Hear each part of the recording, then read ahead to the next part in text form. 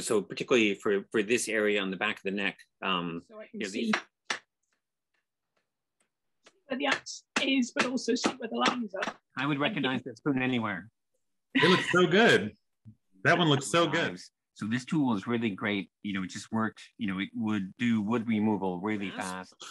I'm constantly turning the spoon, and that just having that motion that really helps. I'll just pull out a couple other spoons. I mean, and I will confess that I am opportunistic. It's like I made this one a little.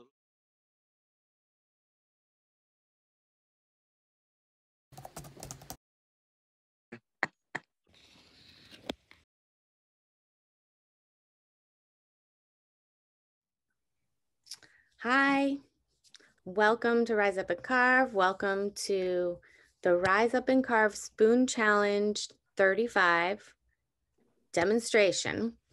Michael WoodenSpoonFool is going to give us some tips and tricks about the best way to carve his template. So take it away, Michael. All right, well, thanks so much, Kate. Really appreciate you helping out as host today. Really happy that we have Rachel here on hand to do the actual Axing demo for us. Really happy about that. Thanks to both of you. But I guess first, I'll talk a little bit about the actual shape and why this is the shape that I end up doing sometimes. Pretty much the vast majority of stuff I do is always going to have some asymmetry to it. That's just the way I like to do things. Sometimes the bowls are pretty round, pretty symmetrical, but there's always a little bit of sway in the handle.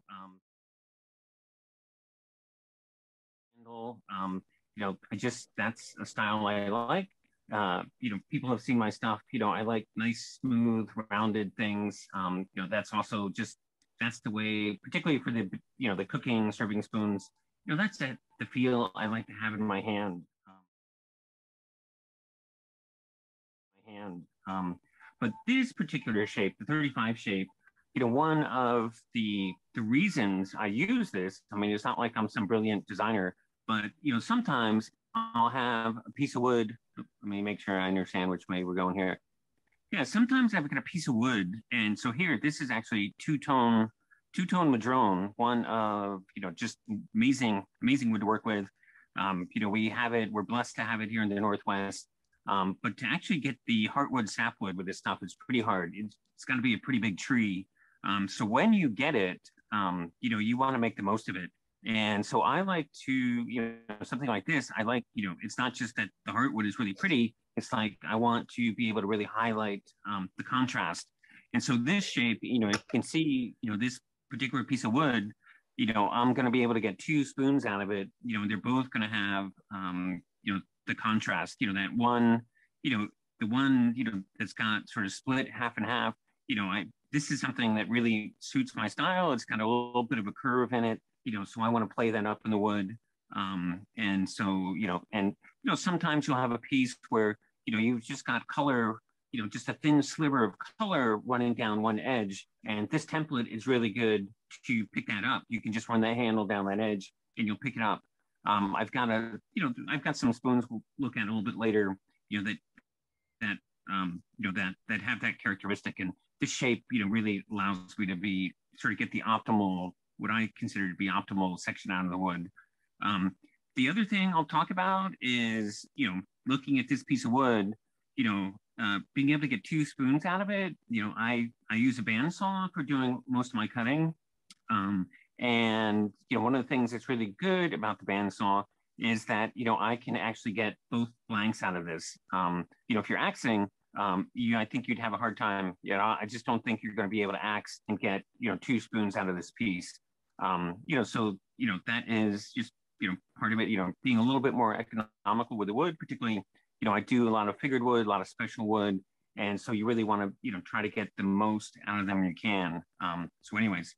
So that's sort of the basics on why the shape. Now we'll just quickly, my techniques are, I think it's pretty fair to consider them to be unorthodox. And we'll Michael, just can I just ask you a question? Yeah, absolutely. How thick are your, we know the length of the blank, and then how thick are they? Yeah, sure. That's a great question, Kate. So the template, we can just look at these. These are, I always vary a little bit. It's like I'm going to vary to sort of highlight what I want, and so, you can change the length of the handle. You can change the size of the bowl. So I'm not hard and fast. It's got to be this size. If, other people are doing something where you really want consistency, I'm not of that nature.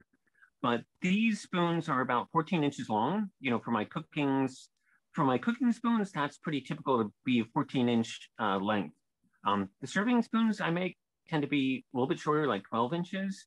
And here, let me pull one out. I think we got that on camera. So this one I measured before coming out here this morning, and it is just over 14 inches. It's a lefty. The bowl on these, you got about 2.5 inches wide, and it's hard, exactly where do you measure the bowl length, but it's probably 3.5 to 4 inches, depending on how you measure it. And then, typically, for what I do, the spoons are going to range from, say, sort of an inch in height up to, I can even go up to 1.5 inches. But the 1.5 inches on a cooking spoon, that's really pretty deep. That's really deeper than what you need to do. We can look at this one, for instance. We're going to do some work with this in a little bit, but this one is, a lot, a lot thinner. This one is less than 1 inch. It's probably closer to, it'll be sort of probably finish up around 3/4 of an inch. And, and that is fine for cooking, moving my veggies around the skillet. You don't really need something deep. I do like making, I find the deep bowls to be really pretty, really satisfying to look at. But for practical concerns, you don't need to make them that deep at all. So, and the handles, I'll just talk about on the handle, the sizing there. So typically the handles, and excuse me for not being able to rattle off centimeters or millimeters, but the handles will be about 3/4 of an inch thick, where my finger is, maybe, up to 0.8 inches, that's pretty typical. And then when you get to the thinnest part of the neck, I mean, this one's not, it's not, like this one, the thinnest part of the neck, you're probably talking a little bit more than 1/2 inch, like 0.6 inches, that's going to be the thickness. But certainly with a really hard wood like plum or the madrone, or this is maple, you can go thinner, like going down, like particularly like the plum, going down to 1/2 inch is no problem. So does that give you a good sense, Kate? Yes, thank you. Yeah, sure. But yeah, so that's the size, that's the shape, and put that down. And yeah, so I think we'll just walk through sort of start to end, the different tools I use. And yeah, and I would say to anyone, feel free to raise your hand, pop on, ask questions. If there's anything you want me to go into more detail on, by all means, just go ahead and, dive in. So, but yeah, so it's a little bit hard to see, but I do have a carving table right next to me here. And the way I work it is, I rough cut this shape, so this will be cut out, as, just on the bandsaw. It'll be flat on both sides. Something we can talk about a little bit later is, crank. I don't put crank in my cooking spoons. But when I go to carve the bowl, which is when I start with first, I'll put it on the table and I have a little rope loop, and then I'll go around the neck and then out the bottom of the table, and I can put my foot in that loop, and that will hold the spoon more or less in place, while I'm doing the gouging. And, in the table I'm carving on, I have a couple pegs in it. So the front of a bowl will be up against a couple pegs and be held in at the neck. And so particularly when I'm going in with the gouge this way, it's not going to go anywhere. And even going back at it the other way, it's still pretty stable. Going in from the sides, you're in pretty good shape. But, that is, an important thing, when you, for me, that's, for gouging, that is what I like to do, get it sort of held in place, and so you can get that gouging done, pretty quick. The gouges, these are standard. I use the field gouges. This one's an 818. It just happens to be one that I stumbled on very early in my curving days. If I were to go back and pick again, and I actually did get one, I'm still not quite switched over to it completely, but something like a 714, 716, that might be a little bit more sort of useful generically.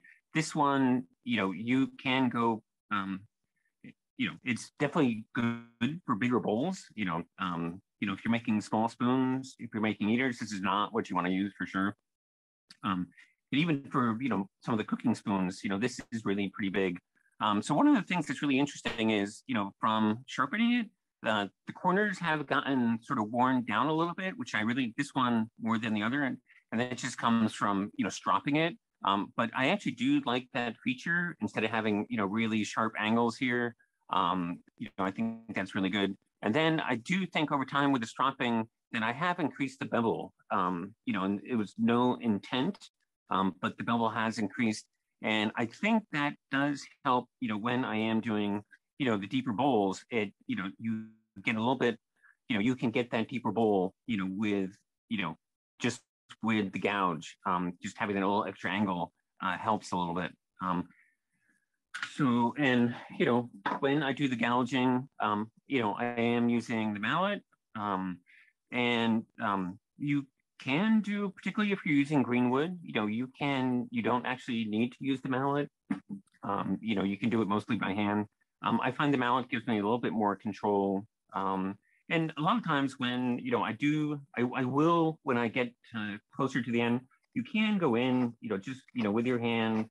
And, this does work to, start cleaning up, some of the gouge marks. So that is something I will do. But anyway, so that's, the gouging I do initially. The next thing I'm going to do is, I forget exactly what, I call this an open sweep, but I checked on Nick. This is a Nick Westerman blade. And I don't think he calls it an open sweep. I think he calls it something else. But after the gouging, you have these little grooves in the spoon. And then I'll go in with this guy and, start cleaning things up. I'll also do a lot of cleanup on the neck up here, get that nice and rounded. And actually that I skipped a step. One of the things I do also use is this rounded microplane. You can change out the blade. You can get a flat blade for it. This is the rounded one. And with this one, I like to go in, it's like this tool, the only thing I do with it is work on, that transition out of the bowl onto the neck. I like to make that really nice and smooth. And you can see it here. I think we got a pretty good view there. It's just really rounded, soft curved. So that is a tool. So after I do that, I go in, with the hook knife and work on cleaning up the bowl. So that's, and, I have a couple different hook knives with a smaller, spoon. That one's pretty big. This is one from a local Washington knife maker called Drake. They're, pretty inexpensive. And, I got this one, because it's a little bit smaller. If you know Tom from Rusty Rooster 09, big person in the Seattle Spoon Club scene, he teaches classes, among other things, in making hook knives. And so, like, this is, for instance, a knife I made in Tom's class. And these are actually pretty low tech. You can make these. It's ground. It's ground and then heated up in a mini forge, and finished, whatever they call it, the process for a finishing knife. But these are really nice too. And it's kind of nice to be able to use something you made yourself. So then next stage, and so I think this is where we get into stuff that's maybe a little less common, but I love using my gooseneck cabinet scraper. And, I just sharpen this guy up and just going in and, cleaning up that bowl, getting it nice and smooth. And you can see, you're really getting, you're really getting some shavings off of here. And I'll just pull this one out. So this one last night, I was working on it a little bit, and this is starting to look pretty smooth. And this was all done with a cabinet scraper, so that finish right there, it's just all cabinet scraper. And, the nice thing, you get these guys and they can sort of help sort of get that sort of nice, sort of consistent curve, in the bottom of the bowl. When you go across the bottom. Is that the main shape that you use for your scrapers, Michael? So I use the scraper on all of them. It's just, with this bigger, rounder one, this big, fat, round part of the scraper works really great. With the template, I would be more likely to use, the smaller end of the gooseneck. Okay, so you use the same kind of shaped scraper for all of the different spoons. Yeah, with this one, like with this one, it's going to be hard. It's going to be hard to get in there. You can, if you do a little bit of stuff going across, but really, as you're working on the length, you sort of got to use that, the smaller end of the gooseneck. So, but yeah, and it doesn't take too long to get that, nice and finished up. And let's see. So after the gooseneck, then, I've Michael, I think we have do you have a question, Marla? Yes, I think to clarify, is that the style of scraper we should buy? With that one with the big thing and then one with the little thing? It's kind of what Kate that's was most asking, common. I think.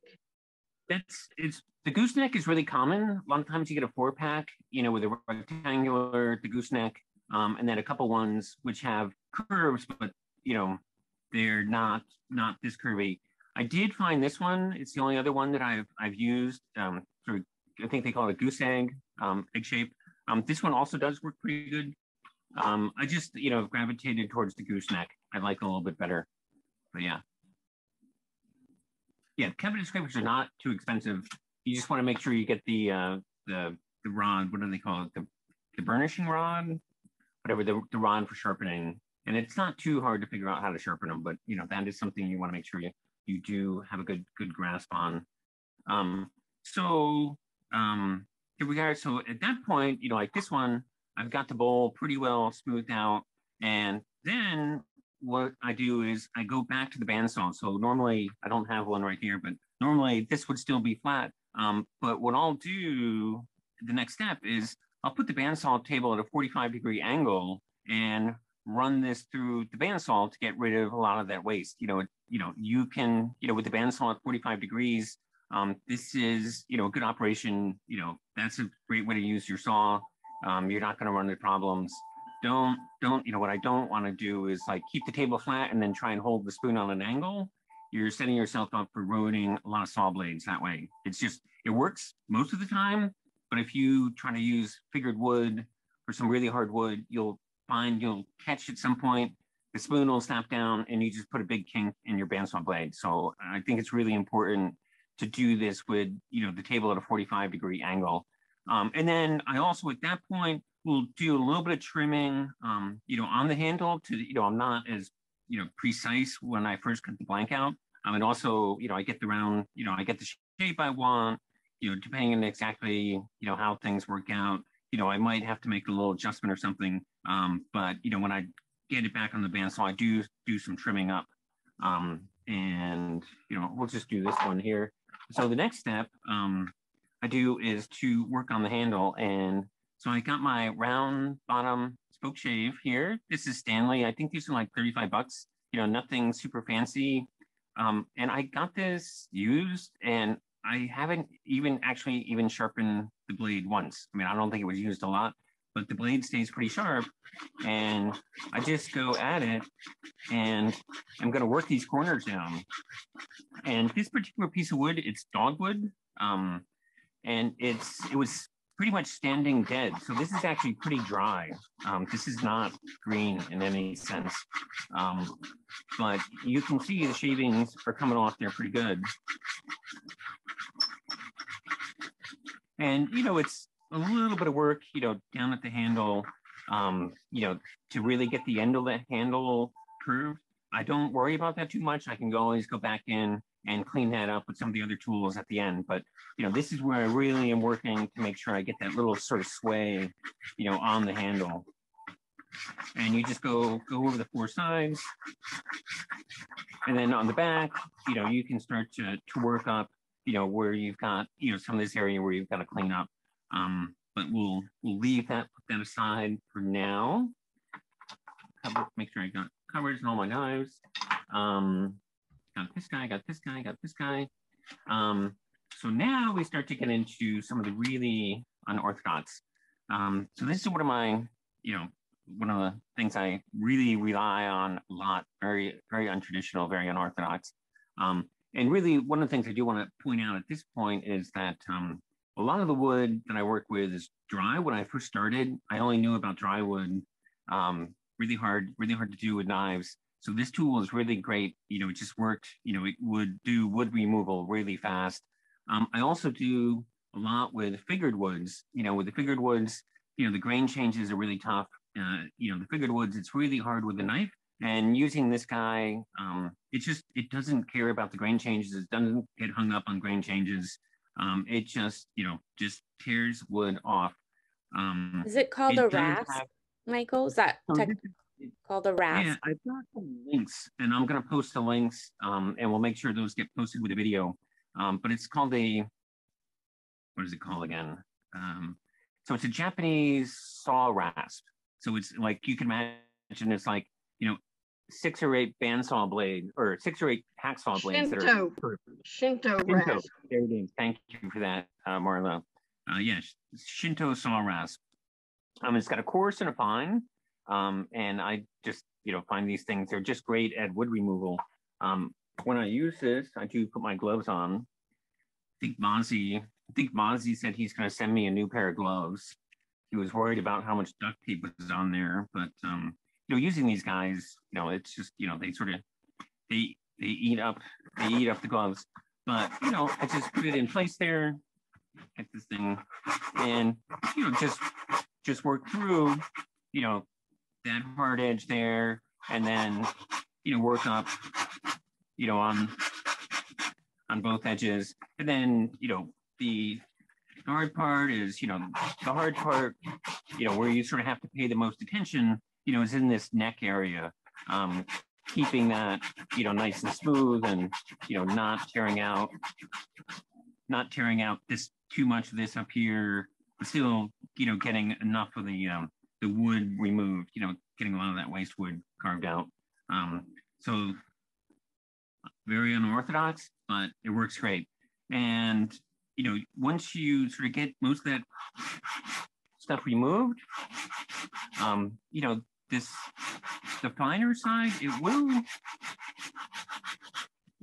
put a pretty consistent finish. And I'll just do this real quick.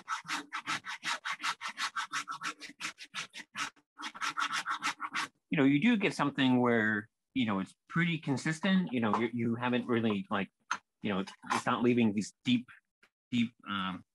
gouges in the wood. And then particularly on the handle, it works best on the handle. It doesn't work so well on the bowl, but I'll go back at it with a cabinet scraper. And you can clean this up really pretty quick, with a cabinet scraper,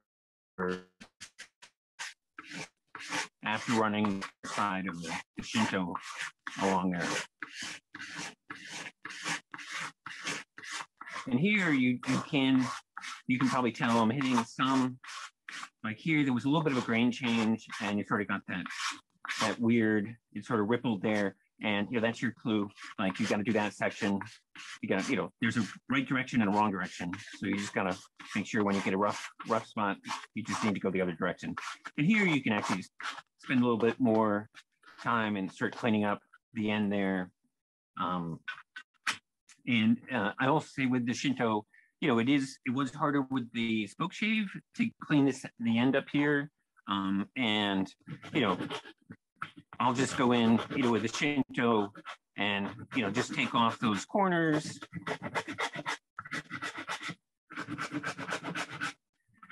And then just slowly start, working around, getting that to, a nice round shape. So that'll happen. And then, this isn't, see what I got here. Yeah, none of these are in really sort of, but after, when you're doing the bowl, at a certain point, your Shinto is really digging in. I will switch over to a different tool. This is a Stanley Microplane. These are really pretty inexpensive. You can buy replacement blades, but, after I have, most of the bowl, the back of the bowl in shape, I will switch over and do a little bit of, cleanup, with the Microplane.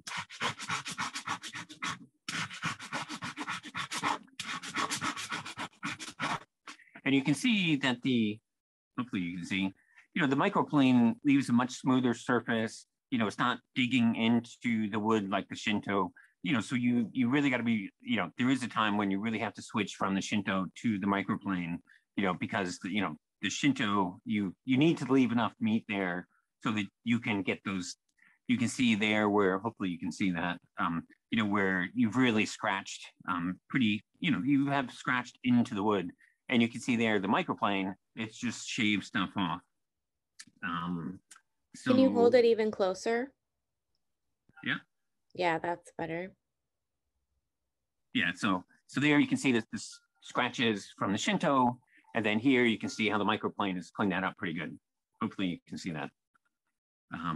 But yeah, so that is, we're getting close to the end here. So I'll just show you a couple other tools I use. See if I can get my, not turning on. Well, it doesn't matter. But I do use, one of these, one of these gauges to get the thickness. For some reason, it's cold this morning, doesn't want to turn on. But I do use this to get, general thickness. I don't, sometimes it's just like, I'm not, I never sit down and say, oh, I need it to be this thick. It's like, it's how heavy is it? I want balance in the spoon. Sometimes with really short spoons, it's actually kind of funny. It's like they almost look better with a little bit thicker handle. And then I'll show these as well. So these I made in Tom's knife making class. Let's see, that's the better orientation. So I made these in that knife making class with Tom. They're just, it's pretty simple. It's just, bent wire, and then you put a little rivet through it. But I use them to, just gauge the bowl, how thick the bowl is. And, it's, again, that's probably pretty good. A little bit more of that is going to come off, as I sort of finish rounding the bottom. Inside is pretty good. And then the sanding will take a little bit off. But these gauges, I find them really helpful. And you typically measure right there in the middle of the bottom, figure out where the thinnest part is, and then, we'll go from there. And, then at that point, I've got pretty much the shape, and I will switch over. Rachel, we're going to probably be queuing you up for your demo here in a few minutes. So I'll give you a heads up. But then I do switch over to Sandpaper. And I'll just briefly talk through the Sandpaper process. There will be some final shaping I do, particularly, you want to try and get a consistent, uniform thickness on the bowl. That takes a little bit of work, it's like, and I just sit there and feel it with my hands. This spot's a little high, take it down with the Sandpaper really pretty quick. And here's a nicer looking piece of Sandpaper. And actually, let me show this.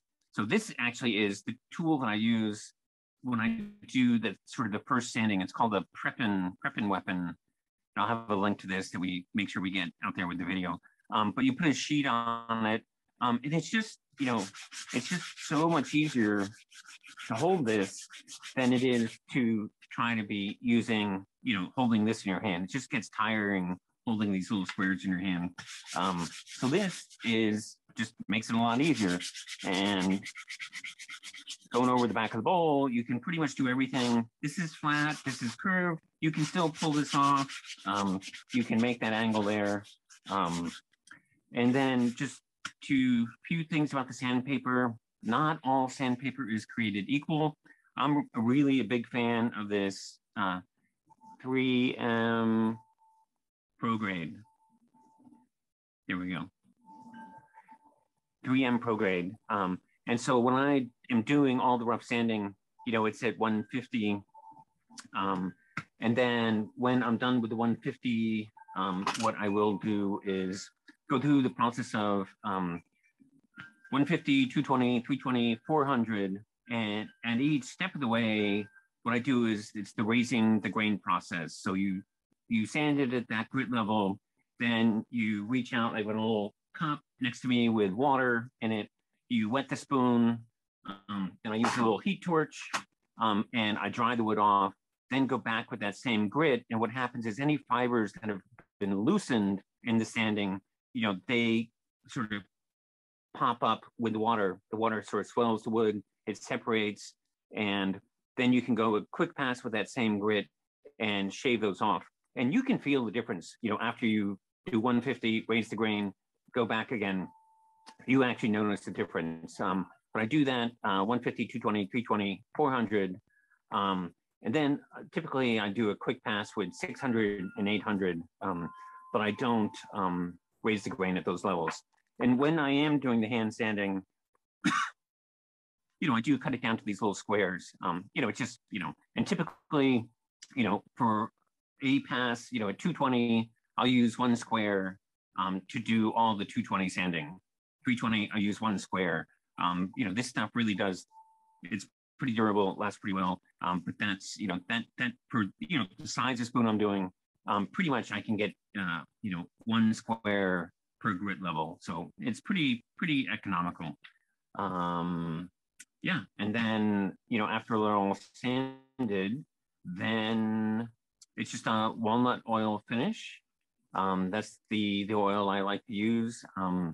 Typically what I'll do is put the oil on, and then I immediately put the spoons in a 175-degree oven, and, you know, they'll sit there.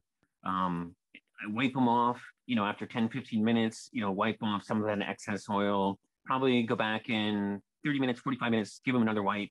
And then probably 2-3 hours, you know, you can go in, pick those spoons up, they'll really feel dry to the touch. I mean, you know, so at that point, you pretty much have cured that first coat, and then I'll go back and do a second coat, third coat, so on and so forth. So yeah, so that's the process in a nutshell.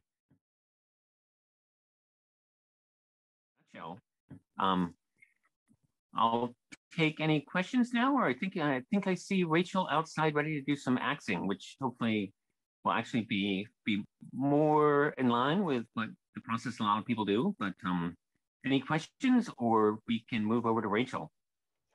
Thank you, Michael. So is Rachel going to, usually you use the bandsaw, so is she going to show us a technique of axing out your shape? Right. So I think the idea is Rachel's gonna axe out one of the templates. You know, that's, you know, more common for, you know, the Rise Up community. So you know, I just want to be really good to, you know, have her do it. It is a little bit of an unusual shape, and she's expert axer, and so I thought it'd be really valuable to you know, have her give people a look-see on how that works. And then, you know, really also looking forward to, you know, feedback from Rachel on the template and her thoughts, you know, on, you know, size and crank. I think we, you know, there's some good things to talk about there. So before we go to Rachel, does anyone have any questions about Michael's process or process? How many tools do you use, Michael? Yeah, I pretty much showed you everything. I have some other stuff on the table in front of me. I got some palm gouges. I use these for the eaters I do. You know, for doing eaters like this, I used I cut the bowls out with the palm gouges. You know, I got my Sloyd. I am, working on getting better with knives. So like typically when I go to Seattle Spoon Club, I'll sit there with my Sloyd and do some carving with Sloyds. I do think it's, worthwhile and valuable for me to, have some experience with sort of the more, traditional techniques. So I do that. I have one, there's, this is a tool, I don't use it very much. It's a curved rasp. It's a Japanese tool. I don't use this anymore. I stopped using it after I got started using the cabinet scrapers, but that's pretty much all it. I will say the bandsaw I use, I went back to try and find, actually what model it is. It's a Craftsman, and I think it's from the 1950s. So it's, the bandsaw is pretty old technology. It's not anything super fancy. So you don't need a big, huge, fancy anything. You can pull it off with pretty common tool. But yeah. Thank you. So Rachel, would you like to start showing your axing process? Sure, process. So yeah, this is quite a big template.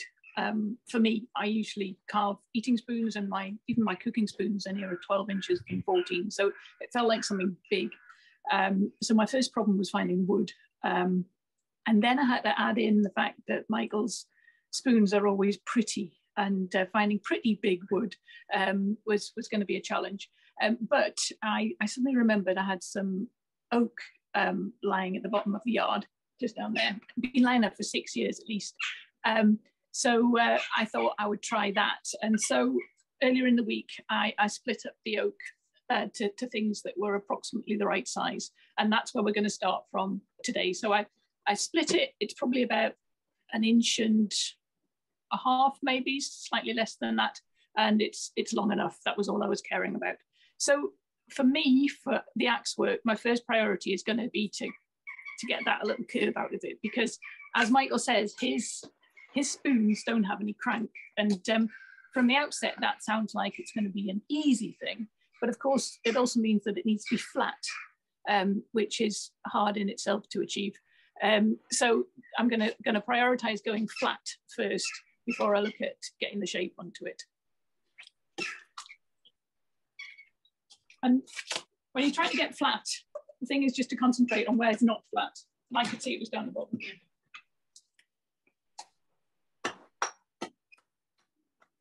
I use quite a low chopping block. The reason I do is because I like to get my head of the axe so I can see where the axe is, but also see where the lines are. Makes it quite nice and easy to get flat. Just like that. So we've started with getting something relatively nice and flat. Next is to draw the template onto it. Now, I don't know, can you see the grain on there? It's quite striated, and that's going to be really helpful because it's going to, when you've got something so big, I'm slightly worried, especially with it being oak, I'm slightly worried about the force that I'm going to need. Sorry, my chopping block is falling over as I'm sitting on it. Shit. The force I'm going to need to carve it. So I want to make sure it's as easy as possible. And if I know the grain direction so visibly, it's going to help it be a little bit easier. So I'm just placing it on there with my trusty little pencil. I'm going to go a little bit big.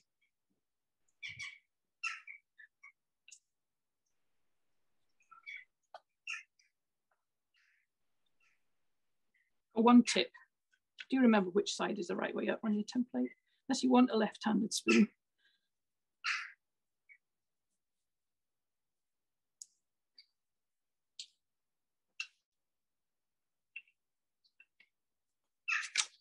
So that would be something to remember, just that this template has the bowl could be left or right-handed depending on which way you put it. Yeah, which way yeah. Yeah. I mean, it's definitely a right-handed one, the way it's drawn. So, first thing I'm going to do on this put my pencil somewhere or I'm going to lose it. I'm going to use a saw for a stop cut. With this shape, I probably can get away without it, but I think it's always safer to use a stop cut. So that's what I'm going to do. And I'm going to also cut off the end. Going through this thickness of end grain, I would find quite challenging. So I'm actually going to cut it at slant and cut off the top there and at the bottom.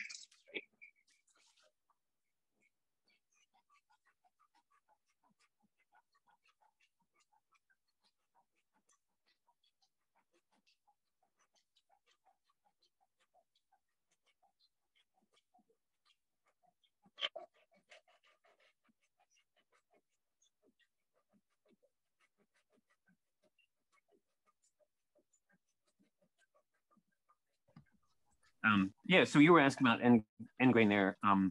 So I don't sort of worry too much. It is, particularly, that end of the bowl, it's pretty tough, when you're, that is the hardest part to work on, for sanding, for cleaning it up, that end grain at the end of the bowl that's really the hardest stuff. Tangential, radial, I do them both. I don't have a particular preference. Particularly with the figured wood, it's like you take what you get. It's like, I'm typically getting something, that's come, scraps from, a slab guy or something like that. So it's usually pretty much already set in, the orientation. I don't have a lot of choice there most of the time, but they both work. Okay. So I've cut my blank to size and I've put in a stop cut. Now I'm going to, before I split down, I'm going to thin it down a bit. So Michael said maximum around about an inch for the bowl, and it can thin down.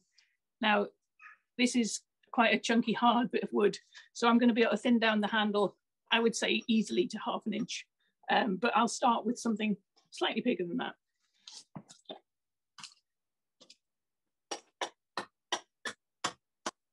So as usual, taking triangles off the side.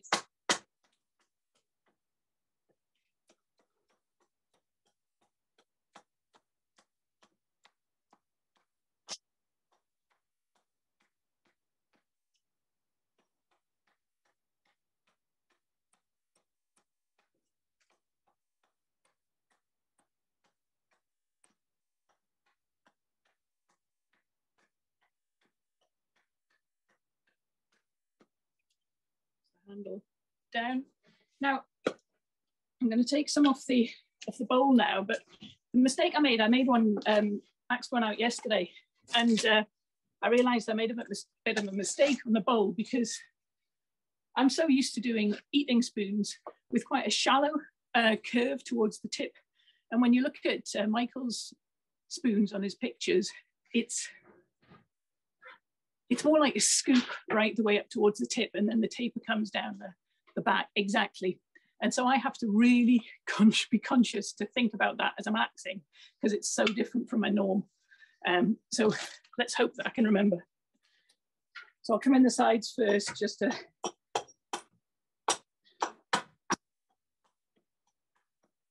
see where I am.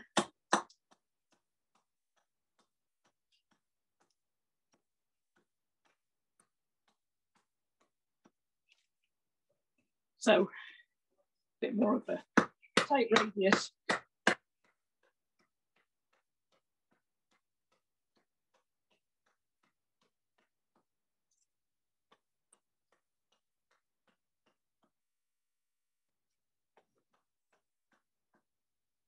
Okay, and now I'm going to come down the side of the drawn line.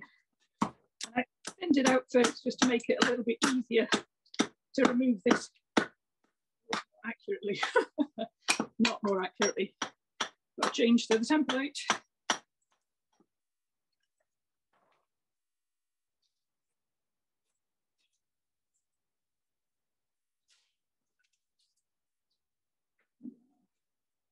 Sometimes you get lucky.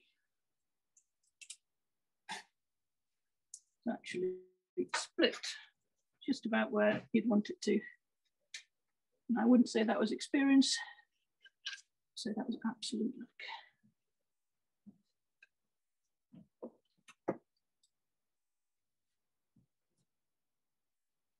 Looks like it's shifted just slightly across on the template.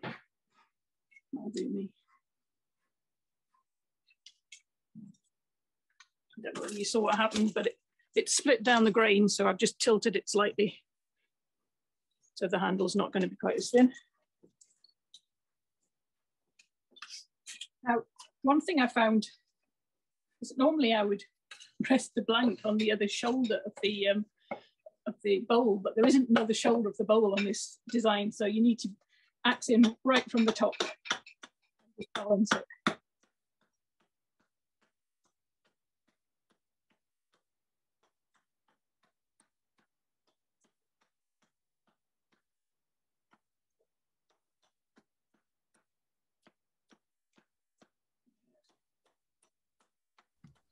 Michael, there was a question about using a hair dryer to dry in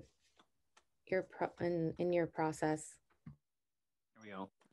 So this is just a Harbor Freight cheap heat gun. Works great for this. I think hair dryers will work as well. It was just, that was not an option. My wife was like, get away from my hair dryer. But yeah, it should work.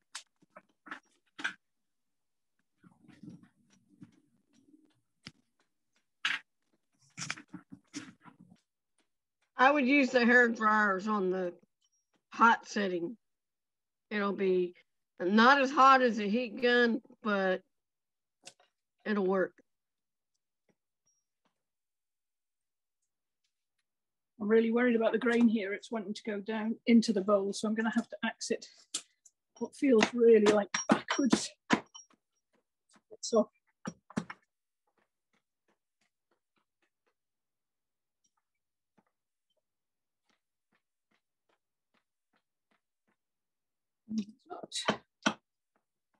push your fingers.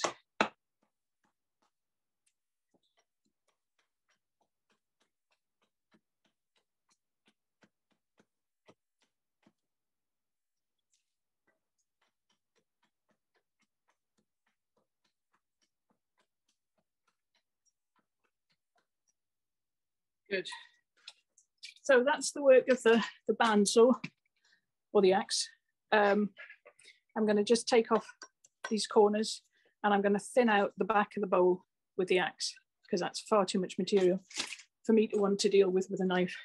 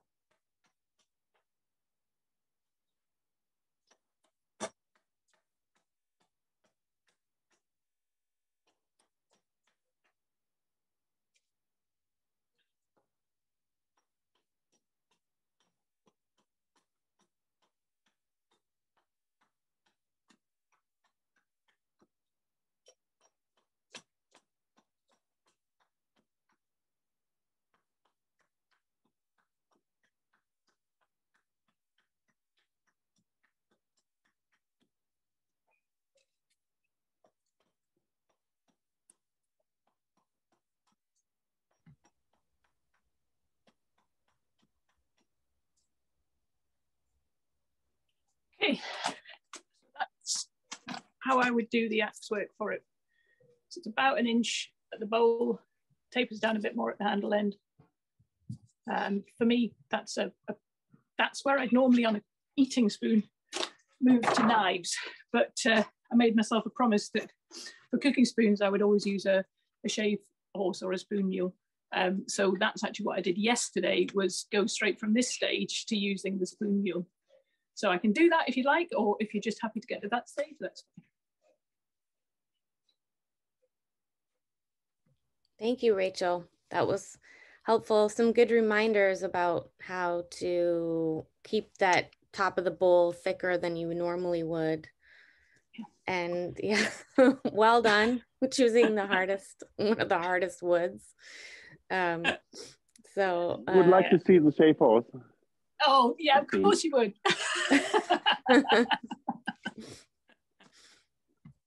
Well,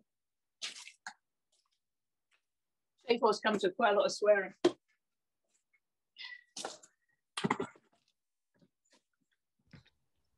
Here's one I prepared earlier. Someone has a question of how often do you sharpen your axe? I think I last sharpened it maybe it's in January. Yeah, I think I was really good in January. I don't do it very often. So my shape horse, or my nag as I call it, still is in its very much unformed state. So it hasn't got any leather on the grips. So it keeps shooting out, which is why some of the swearing happens. But I'll start with the top. If you want to give me any advice, Georg, I'm very happy to take it.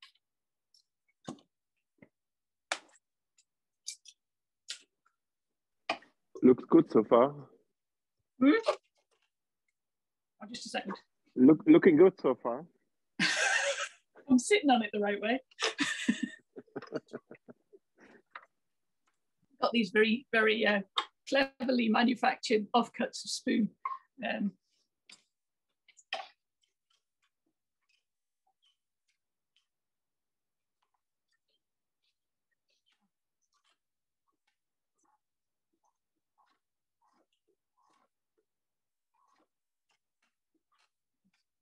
With my bit of steel, I've trimmed it so it catches my hands.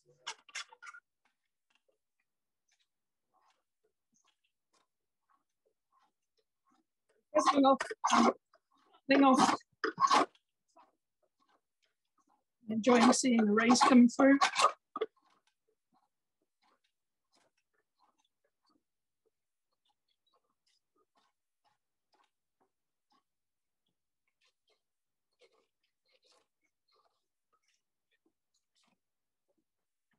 Sure, you turn it there.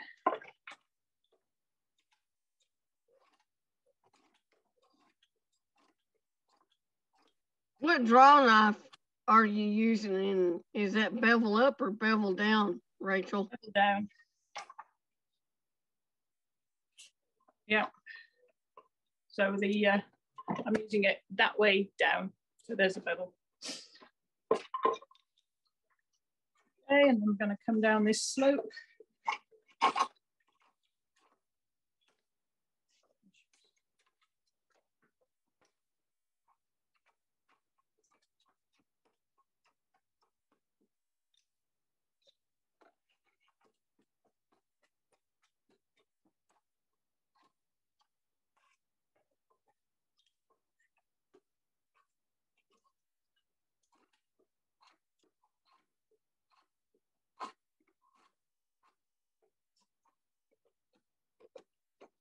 Yesterday when I was doing it, I was really worried about how the oak would be on the knife, so I took quite a lot off with the draw knife.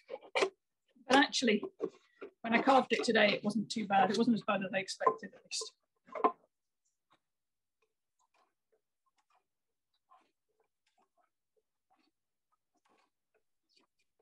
I carved a lot of oak, and I put it in that category of grainy woods. It's like the king of grainy woods, and you have to you can really take advantage of carving across the grain. It's really easy.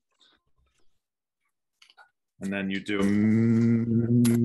minimal amount of cuts with the grain, and then carving grainy woods can actually be easier if you exploit that characteristic. That carving across the grain is really easy.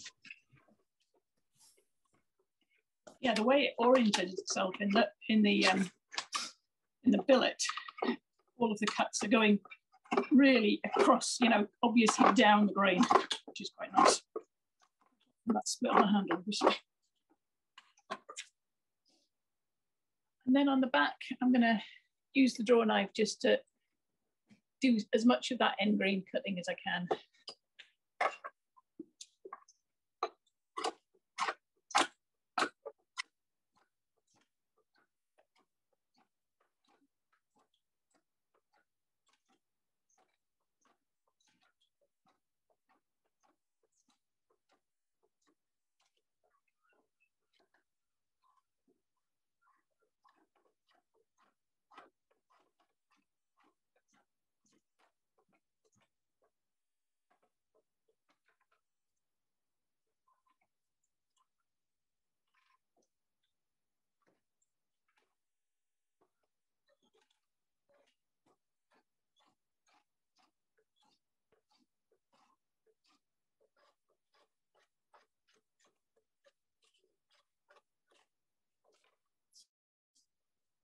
So that's about where I left it with the draw knife on the back yesterday, and then did the rest with the knife.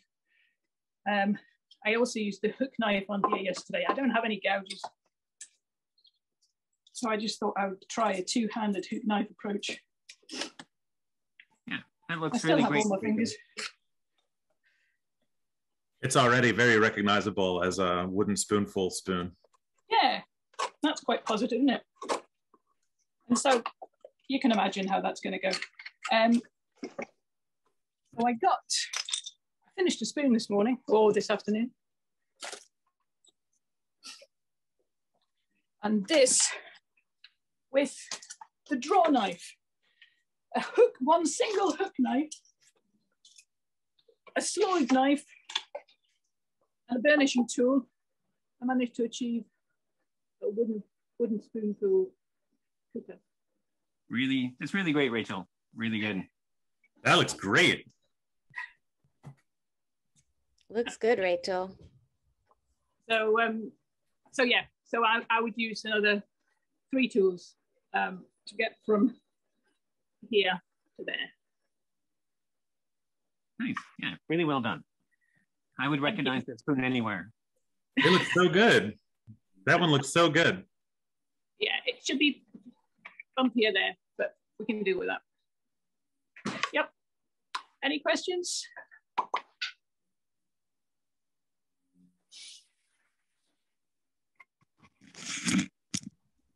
Anyone else have any questions for Michael or Rachel? It's funny how you still see the Rachel handwriting in the Michael spoon. That's funny. That is funny. I don't know where it is, but yeah. Yeah. You see some element in that spoon that still feels like it has Rachel's fingerprints on it, George? Is that what you're saying? Definitely. Oh, I don't. That's cool. Yeah, I mean, I really think that, you know, we all have, you know, our little style, and, you know, I can try and make one of Rachel's eating spoons, but it's still going to look like a fool spoon. Yeah, I brought some examples out. Like this is pretty close to what I, you know, think of for Rachel's spoon, but, you know, it's not a Rachel spoon. That's a Michael spoon. No, you're an extreme case, though. I would not pick that up and go, that's a Rachel spoon. No, that's not.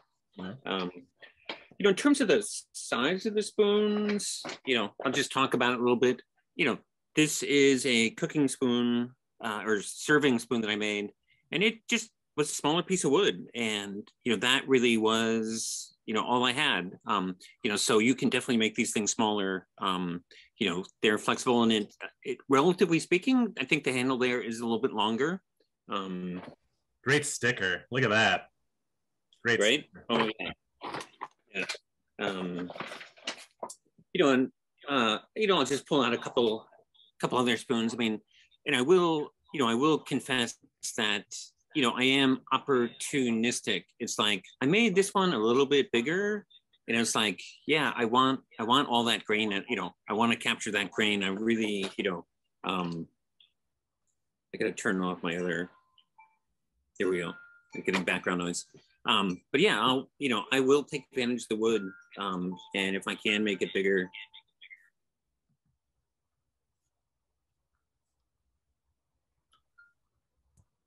Oh, Rachel's back in her regular spot, and everything seems right with the world.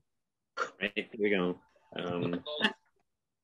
But yeah, I mean, when we look at these spoons, it seems like there's a lot of mechanical stuff involved, but all there is just the bandsaw, and if you want to lump the sandpaper in there. Otherwise, it's all the skill and technique, and, you know, you've practiced this over and over. Like, to get it that smooth, it's a lot of work. It's really cool.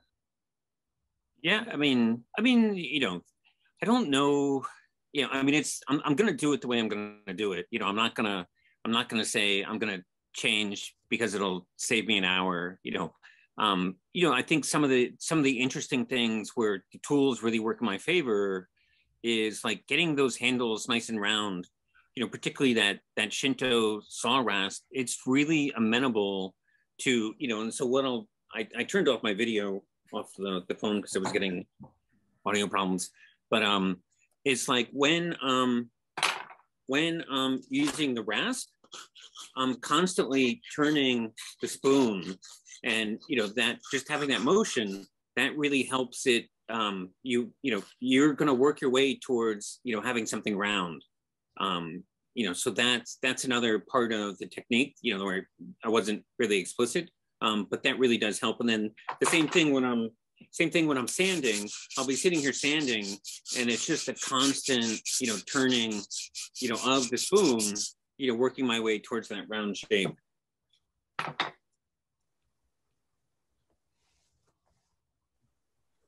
There are also different grids of rasp. So what really helps me to do the woodworking with the rasp is to get a rasp that is much finer than the usual grid. So I think there's some general rasp grids, but in some good woodworking shops, you can get also a rasp which is much finer than the usual thing. And that's one of my favorite tools for doing round handles for knives, example.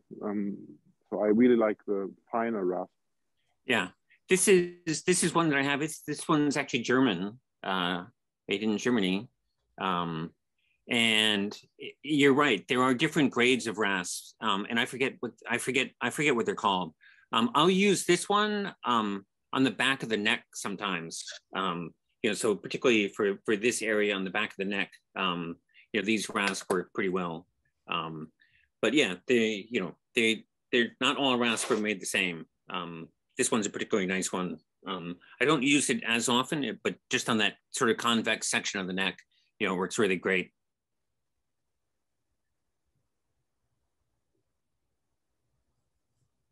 Yeah, I think I have a Japanese one, which is something between a #1 file and a normal rasp, and it's just exactly in the middle of that. Right, nice, yeah, cool. Well, thank you, Michael. That was great. Does anyone have any more questions?